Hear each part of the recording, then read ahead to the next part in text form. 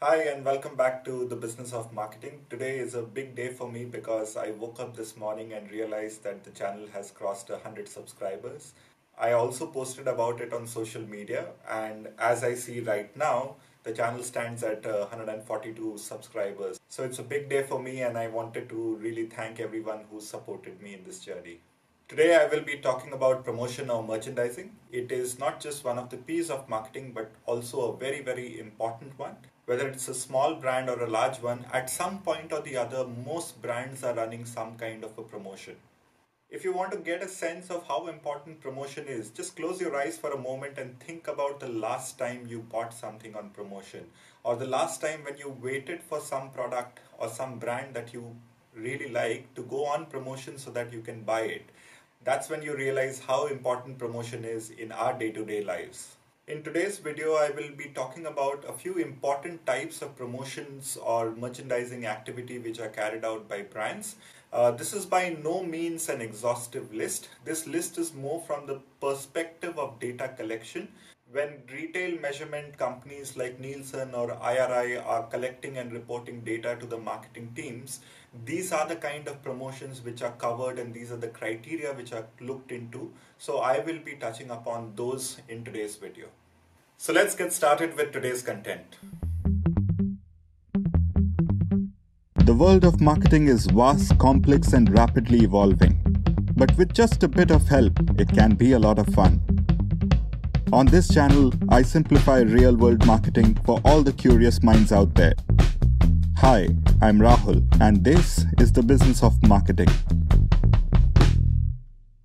Before I proceed, a quick reminder that if you are new to this channel, kindly hit the subscribe button now. And if you have any thoughts or comments on what else you would want me to cover and how else you would want me to talk, do leave them in the comment section below. There are broadly two ways in which promotional or merchandising data is collected. The first way of collection or the process of collection is the point of sale scanning method. What happens over here is that when the product is at the checkout counter and is being purchased, the barcode is scanned and that's how the transaction gets recorded. The second way of collecting data is the causal way, where a physical audit is carried out. What happens in this process is a team of data collection people, they visit the retail outlets and they physically check the details within these outlets. They take pictures of the different kinds of promotions and merchandising activity which is going on, and then they report back. This data is then added to the point of sale data which was earlier scanned, and together it provides a holistic picture. I'll be covering four different kinds of promotional activity. The first one is known as TPR, or temporary price reductions. Temporary price reduction is nothing but discount which brings down the base price. However, there are a couple of things to note over here. The first thing to keep in mind is that the TPR data is recorded automatically when the product gets scanned at the checkout counter and the system detects that there is a discount which has been applied. The second thing to keep in mind is, for the TPR data to be recorded as a promotion or merchandising activity, the selling price must be lower than the base price by a certain percentage. How much should that percentage be? That depends on the country in which you are operating. For example, in the United States, the discount percentage needs to be at least 5% or more for it to be recorded as a temporary price reduction. The last thing to keep in mind is that the price reduction should be temporary. If the lower price continues for a very long period of time, it then becomes the new base price. This period of how long must it wait before the discounted price becomes the new base price is something which varies by country, and depending on which country, there are different rules which apply. For some countries it could be 6 to 7 weeks, for other countries it could be a little longer. The second common type of promotion is known as promoted barcodes. What happens in this case is the promotional activity is not recorded on the basis of the discount which is provided, but it is recorded on the basis of the barcode which has been printed. So therefore the barcode is printed specially, and the moment that barcode is scanned, the system is able to recognize that the promotion was applied. However, this is something which is not extremely common and is not usually available with a lot of data providers in all the different countries. The third most common kind of promotion is known as features. Features are actually retailer-specific communication. Imagine this to be in the form of emailers or booklets or pamphlets or even posters which the retailer creates and puts up in the store, or they might be sending it to their customers, the intent being to drive the sales of certain products.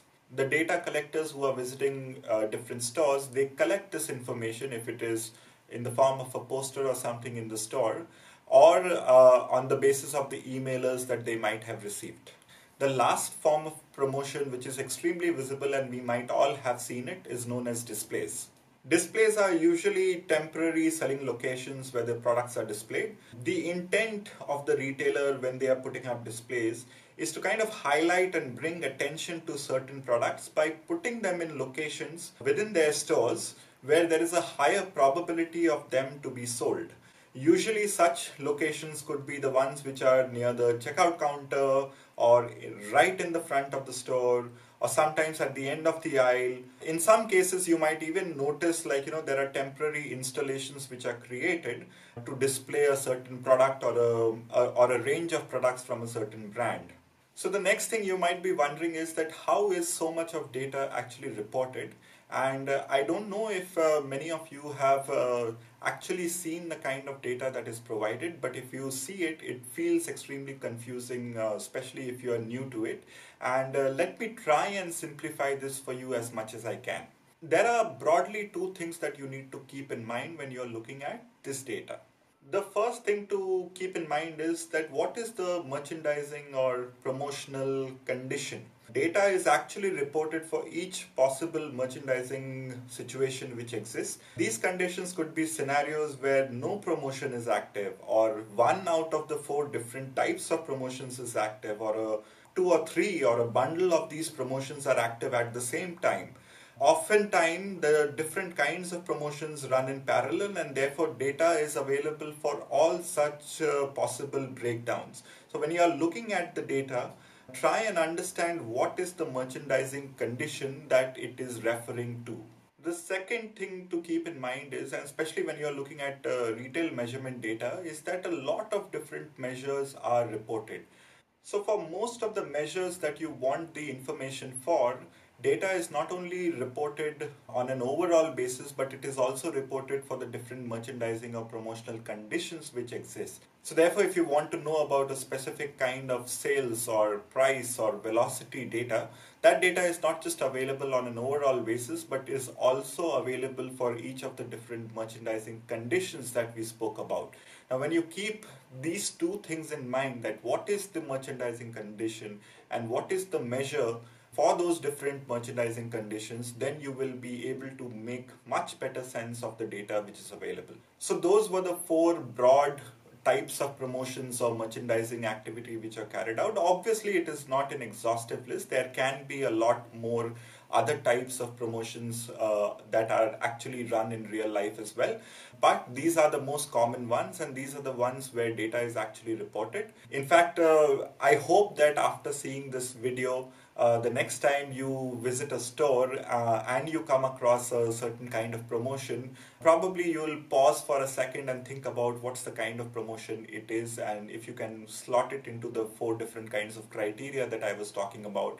And maybe you might even encounter that there are a couple of promotion types which are running in parallel. For example, there might be a display, but there is also a discount which is provided in that display. So that brings me to the end of today's video. I really hope you liked what I had to share, and if you did, please hit the like button, share any comments that you might have. And once again, thank you so much for all the support in helping my channel reach 100 subscribers, actually 142 subscribers now. And much love, and really appreciate and keep up all the good wishes that have been pouring in from all directions until now. So thanks a lot and have a good time, and see you next time on Business of Marketing.